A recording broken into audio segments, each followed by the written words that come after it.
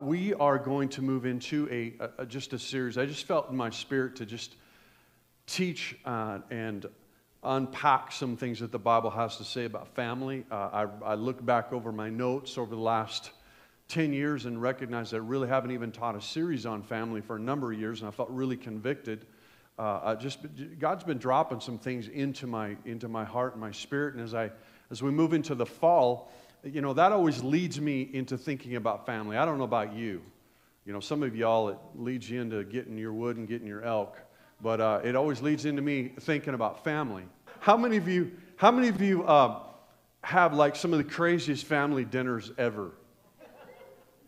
Like, can I just confess something to you? And I think I have my two sisters watch on live stream, so I'm going to try to be really careful not to throw them under the bus. I says, I think my grandma started this, but we used to get together for family dinners, and every single time, it would be like by the end of it, or sometime during it, like Thanksgiving especially, somebody's talking about their latest surgery.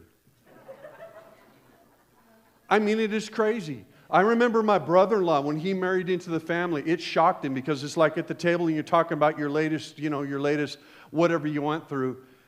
Some of the craziest things have happened during our family getting together.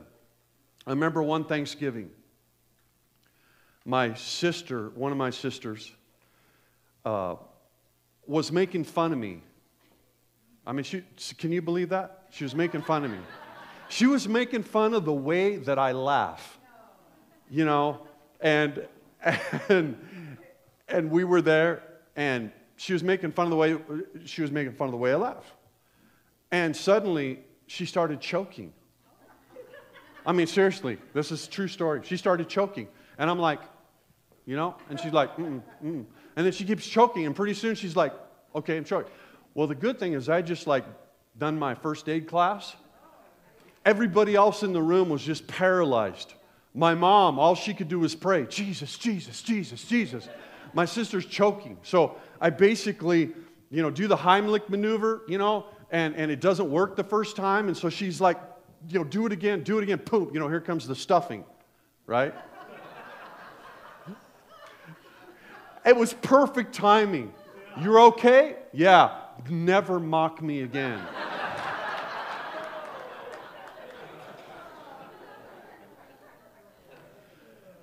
You'll hear me say often that church is family because it's God's family, and it was never meant to be an institution. Church was never meant to be an institution. It was never described or operated such in the Bible. And the Bible speaks of family often, and you're going to find out that it's similar. Some of the parallels are it's uncanny almost when you look at the family unit that God has desired and designed, and the church and how the church is supposed to work together. And I'm going to get into that a little bit, but the Bible speaks of family often. In Psalm 96, verse 7, it says, ascribe to the Lord, O families of the peoples, ascribe to the Lord glory and strength. In Psalm 107:41, it says, but he sets the needy securely on high away from affliction, and he makes his families, somebody say families, like a flock. And as Jesus is building the church, he's also building family, because you can't separate the two. See, if you don't have families that are being built, the church doesn't get built. It's amazing. And when you have strong families, you have strong churches. And if we look at even God's creation, in the beginning with Adam and Eve, that was the first family. And right away there was problems when sin was introduced into the world. The first family became the first target. And I might say some things this morning that will challenge you, but know my heart. I'm going to challenge you, and I'm especially going to challenge some of our men this morning. So hang on, guys, just buckle up, because the attack is real. The target is real. Cain murdering his brother Abel started right from the beginning. Disunity, dysfunction right from the start. And there may be no more of an intense battle on the earth. A lot of times we think of, World War I, World War II, the conflict with North Korea, et cetera, et cetera. These are all conflicts. But I don't think there's a more intense battle than when it comes to the family. Because that's one of the first things that when God created Adam and Eve, He put together family. Historical, biblical accounts show us time and time the battle against family. Our recent history even shows us the battle against family, the challenges. Sometimes it's battles and sometimes it's challenges. You know, I was doing some research on just the industrial age. The industrial age changed forever the structure of family. You know, where all business and commerce used to be done in the home, and now it was basically, you know, out. It started in Europe, and now you know, the cities grew and families. I mean, it was just a total change in how the family fabric was there. There's a constant attempt to redefine marriage, not just in our nation, but in the world. I look at even abortion. Abortion is a dream killer for family. Interesting story. A professor in a major medical school posed this medical situation and ethical problem to his students. So he gives them the family history. He said, here's the family history. He says the father has syphilis. The mother has TB. They already have had 4 children. The first one is blind, and the second one had died. The third one is deaf, and the fourth has TB. Now the mother is pregnant again, and the parents come to you for advice. They are willing to have an abortion if you decide they should. What do you say? And so the students, they gave their individual opinions, and then the professor asked them to break into some small groups and come back with a consensus. And it basically, the story goes on, that all the groups came back to report that they would recommend abortion. The professor said, congratulations, you just took the life of Beethoven. See, there's a challenge and there's a battle against family, and it's on every front that we find. I mean, there's a culture that tries to seep into your understanding, to my understanding, and it goes against what we know is biblically sound and structure and that God intended from the start. I want to listen to a couple promises, read a couple promises that God made to Jacob. In Genesis 28:14, it says, your offspring shall be like the dust of the earth. You shall spread abroad to the west, to the east, to the north, and to the south. And in you and your offspring shall all the families of the earth be blessed. And the promise that was crazy. The promise that was made to Jacob, it was made to him when he was without family, without provision, without protection, without community. And yet God said, I'm going to change some things in your situation now. See, that's the beauty of how God works. He can take your situation now, and it could be fractured, it could be broken, and He can say, hey, listen, this is maybe where you are, but I've got a promise to where you can be. And that's the promise of God. And because we know the heart of God is for family, then there's something that God wants to bring into our lives by His Word and by His Spirit that can change the fabric of how we operate. And it spoke to not only Jacob regarding the house of God, but also about blessing the family through his seed. In Galatians 3:16, it clarifies the seed. Galatians 3:16 says, now the promises were made to Abraham and to his offspring. It does not say, and to offsprings, referring to many, but referring to one, and to your offspring, who is Christ. Galatians 3:29 says, and if you are Christ, then you are Abraham's offspring, heirs according to the promise.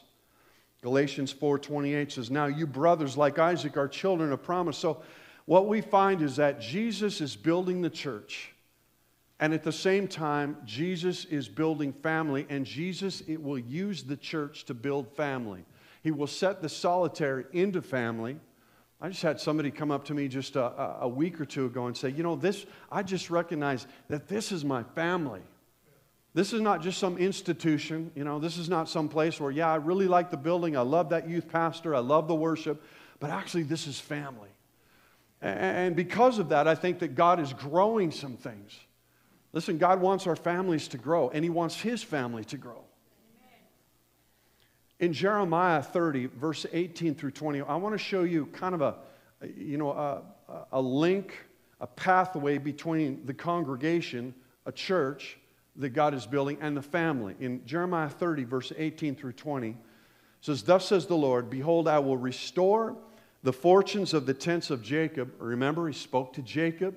Jacob was alone. Jacob was rejected. Jacob was cast out of his family. God starts speaking into him about family. "Behold, I will restore the fortunes of the tents of Jacob and have compassion on his dwellings. The city shall be rebuilt on its mound, and the palace shall stand where it used to be. Out of them shall come songs of thanksgiving and voices of those who celebrate. I will multiply them, and they shall not be few. I will make them honored, and they shall not be small. Their children shall be as if they were of old, and their congregation shall be established before me, and I will punish all those who oppress them." And then in Jeremiah 31:1, it says, "At that time declares the Lord." So we're just going down a little bit farther. "I will be the God of all the families of Israel, and they shall be my people." There's something in the heart of God as Jesus is building the church. He's also wants the church to be building family. The Bible says that Noah found grace in the eyes of the Lord, and we know that's a type and a shadow. It's a real event of salvation, but also a type and shadow of salvation to come. But it just didn't preserve Noah, it preserved Noah's family. And it's kind of interesting because if you look at how even the animals were brought into the ark, they were brought in by their family. They were brought in by the families. It's really interesting as you watch this. You can see so many similarities and so many points. When a census would be taken of Israel, it would be of the families. There's well over 200 references to family in the Bible. I think that family is important to God. Would you agree? So I want to talk for just a few minutes this morning. And I've entitled this point, I've got like one point, okay? So there may be like 20 subpoints. But there's one point, okay? And it's a man to lead. Because this really speaks to me. And it's part of the heartbeat of what I believe that God has, in the influence. You may be in a family that's fractured right now. I was raised up that way. I was raised up in a fractured family. And because of the absence of a godly father, my mom had to be strong. Praise God. That my mom and my grandma were strong. All of my mom's kids are believers. They love the Lord. They serve the Lord. And despite all of those challenges, she had to be strong. And I also know that building family the way that God is designed starts with the head of any household. All the men got really quiet. Come on, guys, you can handle it. Listen, Moses was not allowed to lead Israel out of Egypt until he had his family in order. It's kind of crazy. Here's a people that have been in slavery for 400 years, and God chooses a man named Moses. And there's this really interesting, I love this exchange right here in Exodus chapter 4, verses 21 through 26. Okay, so you got to understand that God's been working on Moses, and he's going to use Moses to basically bring the children of Israel out of captivity. That sets the stage. It's going to be a great rescue. Probably the greatest rescue outside of the flood that the world's ever seen. Exodus 4, 21 through 26. The Lord said to Moses, "When you get back to Egypt, see that you perform before Pharaoh all the wonders which I have put in your power." So God has already been actually working with Moses and showing him miracles and signs, and throw your staff down, put your hand inside of your coat, and all kinds of stuff. Just miraculous, wonder-working power of God, right? So he's going through all this, and then he says, "But I will harden his heart so that he will not let the people go. Then you will say to Pharaoh, 'Thus says the Lord, Israel is my son, my firstborn. So I said to you, let my son go that he may serve me. But you have refused to let him go. Behold, I will kill your son and your firstborn.'" Now, so God's downloading this instructions to give Moses as he goes in to just do amazing work. And then in verse 24, we're talking about, here's this dialogue. And then in verse 24, "Now it came about at the lodging place on the way that the Lord met him and sought to put him to death." I'm like, wow, he just flipped the script. Moses, you're going to be great. You're going to do this. I've showed you all my power. I've filled, all this. And by the way, we come to this place. It's like, okay, now I'm going to kill you. Wait a minute, that doesn't make sense. But we find the key because if we look at verse 25, it says, then Zipporah took a flint and cut off her son's foreskin and threw it at Moses' feet. And she said, you are indeed a bridegroom of blood to me. And so he let him alone. And at that time she said, you are a bridegroom of blood because of the circumcision. That seems like a really weird thing that just happened right there. I'm going to use you, Moses. This is going to be good. I get to this place, I'm going to kill you. And then his wife basically circumcised their son and threw a pretty yucky thing right at his feet. She saved Moses' life. And you know what the issue is that Moses knew some stuff that he wasn't actually teaching in his family. And God said, that's a no-no, because I'm going to use you to rescue, and I got some great plans for you, but I'm not going to use you outside this. You got to basically be the same in your family as you are outside your family. That's a lot of responsibility, but he was saying, listen, you're teaching some stuff, you're learning some stuff, and you're not actually imparting it to your family, to your son. That's a no-no. You can't do that. I'll go find somebody else. I'll use somebody named Sam. But you've got to do this. And his wife saved him. She got it. Probably sometimes my wife has kind of saved me too by her prayer. It actually talks in Peter about how the prayers of a believing wife sanctify a husband. Seriously, there was time in my life where, man, I'm glad my wife was praying because I surely didn't feel very sanctified. But God was going to take the life of Moses. His wife saved the day, and the issue was that Moses was a man of covenant and relationship with God and not brought and led his family into that relationship. Eli lost his priesthood because of his failure at home. 1 Samuel 3:12 through 13. It says, in that day I will carry out against Eli all that I've spoken concerning his house from beginning to end. For I have told him that I'm about to judge his house forever for the iniquity which he knew, but because his sons brought a curse on themselves and he did not rebuke them. Oh, wait a minute, man. I thought the Bible was like all really full of warm and fuzzy and awesome stuff all the time. Listen, God disciplines us. And he'll challenge us. God challenges me by his word. This challenges me. How about Samuel? Look at Samuel. Here's a great prophet. Learn how to hear the voice of the Lord from an early age. Israel pressured Samuel for a king, and it was a result of Samuel's failure to be a prophet in his own home. I don't know if you've ever thought about that.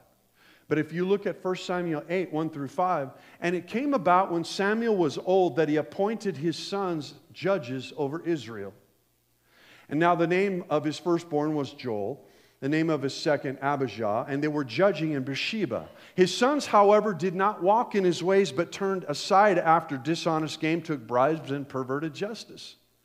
And then all the elders of Israel gathered together and came to Samuel at Ramah, and listen to this, and they said to them, behold, you have grown old, and your sons do not walk in your ways. Now appoint a king for us to judge us like all the nations.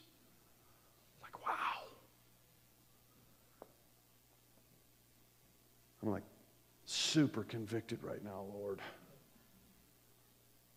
Abraham. God knew he could trust Abraham because of his faithfulness to his family. It says in Genesis 18:19, for I've chosen him that he may command his children and his household after him to keep the way of the Lord by doing righteousness and justice, so that the Lord may bring to Abraham what he has promised him. Now, this is really interesting because different translations, in Genesis 18:19, when it says, for I've chosen him, there's different translations of that word that will use chosen, known, settled. For I've known him, one translation says. Another says, for I've settled on him. It means that God actually made a move towards Abraham. And I'm going to come back to that a little bit.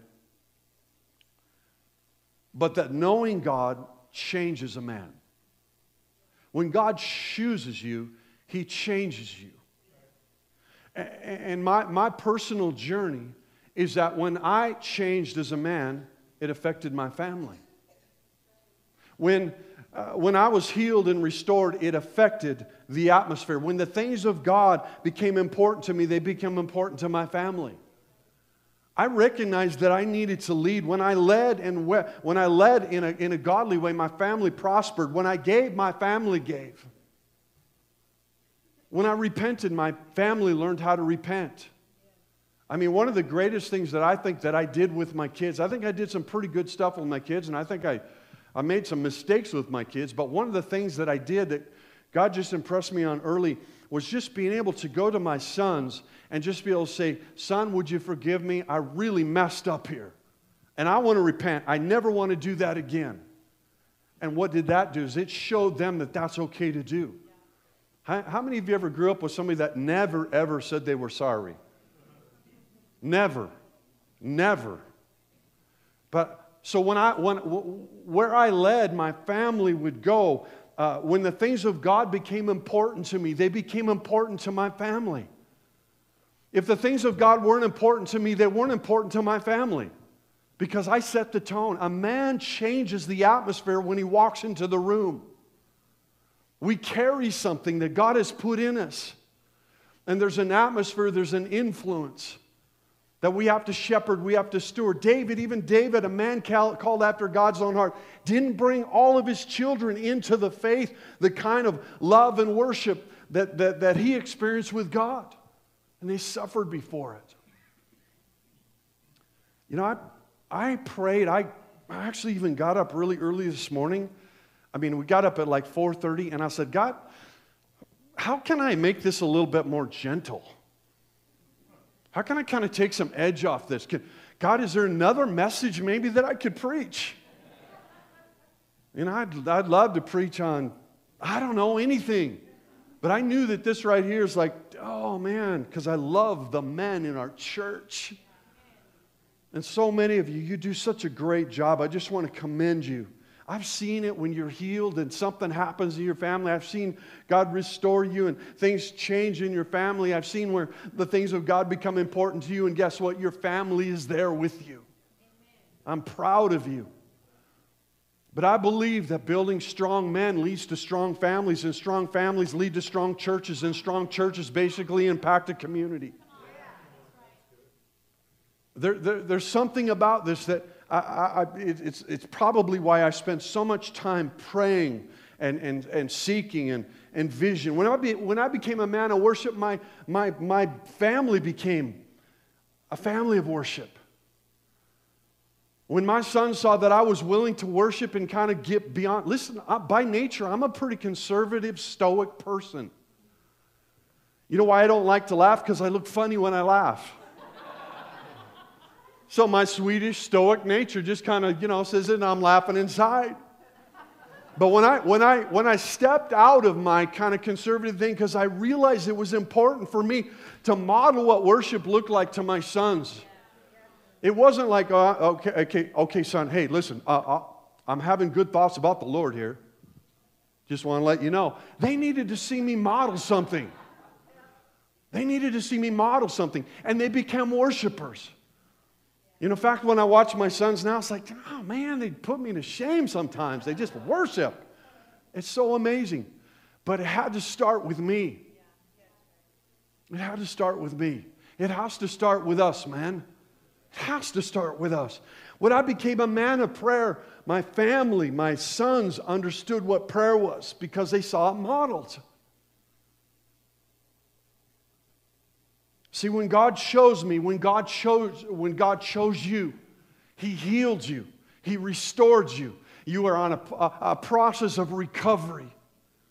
And that recovery basically affects everything around you. You walk into your place of business, that recovery should affect it. Because you're walking in more of a man than what you were before. See, what the world does is it basically defiles us, it breaks us, it fractures us. We don't think the way that we're supposed to think.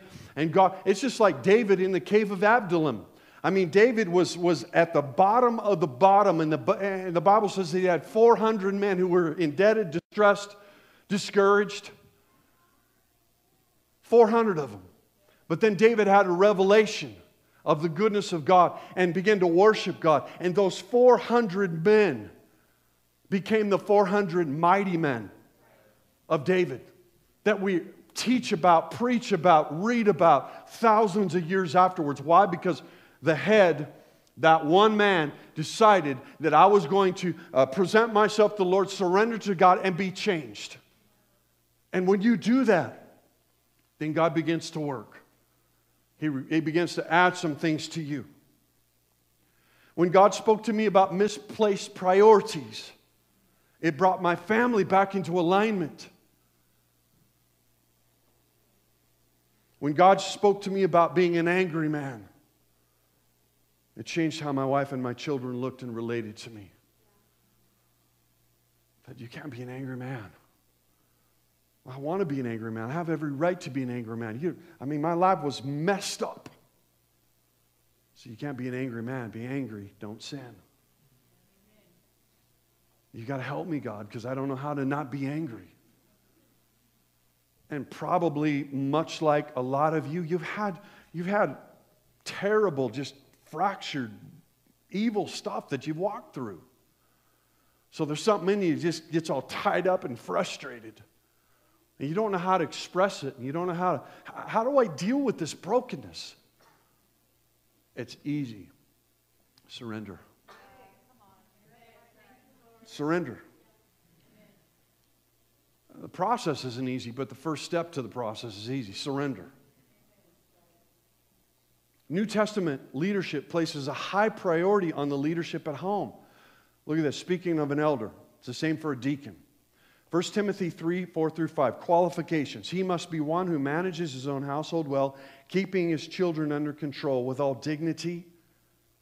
Dang, that was a thing for me. I could keep my children under control, but I don't think I did it with dignity. I did it with, son, I brought you into this world, I can take you out. Son, I'd even use a Bible on him. Don't make me lay hands on you suddenly. I didn't do it with dignity. And God had to really do some things in my heart. Because you know what He wants to do with you? He wants to turn us. Paul said this. He said, you have many teachers, but you don't have many fathers. And you know what the world needs? The world needs real spiritual fathering. And it starts with surrender. And it starts with your family. It says, but if a man does not know how to manage his own household, how will he take care of the church of God? Titus 1:6, namely, if any man is above reproach, the husband of one wife, having children who believe, not accused of dissipation or rebellion. And it's the reason why I place a great amount of prayer, a great amount of thought and virtue in reaching out to men. I want to create an atmosphere of growth, of challenge, and of equipping. And I want to come at it from a place that, like, I haven't arrived. God's still working on me. I mean, every time I talk to God, I just, okay, God, show me another layer. Show me that one thing. Show me, don't show them all, Lord. It might frighten me. Seriously, don't show me all this stuff, God. I already kind of know it, but show me what you want me to do. Help me to change. See, I know that it may be difficult. It might be a difficult challenge for our men. But I'm telling you what, the danger is real. The attack is tragic. We see it all over. The redefinition of family, redefinition of marriage. I mean, it's insane. And it's evil what's happening in the world. And God has the answer, because as Jesus is building the church, He's also building family. Amen. I said this about 6-7 years ago. God dropped it in my heart. You know, God's family, your family, our family. That's really what I just feel like God is saying and doing in this season. There's something about it. Now, here's the amazing part. Because you, much like me, may feel really inadequate in your walk and in your leadership. If you were like me, and I know some of the guys' story, you didn't have a mentor, you didn't have a model, you didn't even know what it's supposed to look like. I didn't even know what it's supposed to look like. I thought I was a great husband just because I could go out and make money and, make sure that there was bread on the table. That's all required, right? It's not. There's so much more. I felt so inadequate because I had never had it mentored. I never had it modeled to me. But the translation concerning Abraham and God's relationship uses the word known, for I have known him. That just exploded in my spirit because that word known him, I've known it, speaks of intimacy and speaks of relationship. For I have known him. And see, when God knows you, then there's this pathway of change. There's a blessing that begins to come. There might be a lot of issues that overwhelm you, and you're not sure how you can fix or repair, but God is a builder. And maybe you're here this morning and said, I just feel stuck. I feel stunted in what I'm doing. But listen, I love this. The Bible says that Jesus, He's the author and finisher of our faith. That means what He starts, He finishes. And so, He who began a good work in you is faithful to complete it. How many of you would say, okay, maybe I'm not arrived, because I'm going to raise my hand. I'm not arrived, but God did start something in me. I know He started something in me. Well, then have faith that as He knows you, that He will complete the work in you. And there will be something. God will drop stuff into your spirit, in your heart. It's like, man, I just can't get along with my wife right now. Then pray, ask God how to approach her. Start doing some practical things that are basically dropped down from heavenly wisdom. I'm not sure how I can really talk to my son. My son and I were at odds. It's like, Jesus, I just need to know. He just is not listening to me. You know what God spoke to me? You're not listening to him. Yeah, but I'm the dad. No. God drops stuff into me. God will drop some things into your spirit and help you with some of these things. Can I have a musician this morning? I just want you to know, I knew this, to me, this is challenging. Now, I say this, and then Rob will go, oh, no, honey, it was great, it was fine. But I mean, to me, in my spirit, it's like, God, I want to see the man.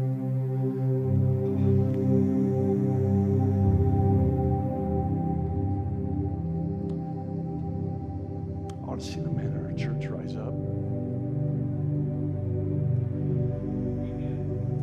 I don't know how to do it. You know how to do it. You know how to touch their hearts. God, this is about family. And it's about your family. It's about their family. It's about our family. And I know there's a lot of fractures and there's a lot of diversions and there's a lot of distractions. God, I can be a distracted man. I can let good things keep me from doing great things. But all I know is my heart. There's families that need godly men, leading them, showing them, mentoring them, worshiping, praying, giving, being unselfish, serving.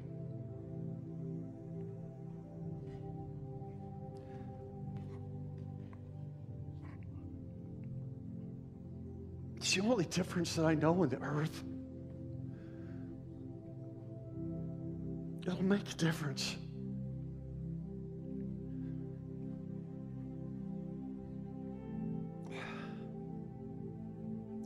I know you can do it. I know it's in you. I know it's in you.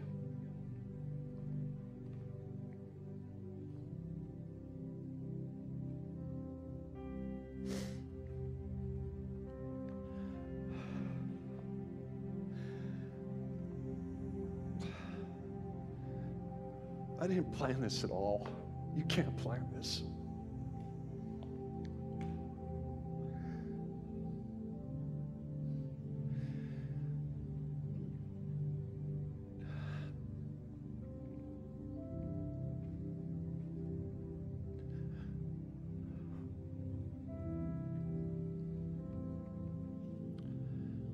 I was one of those kids that wasn't raised up with a godly father.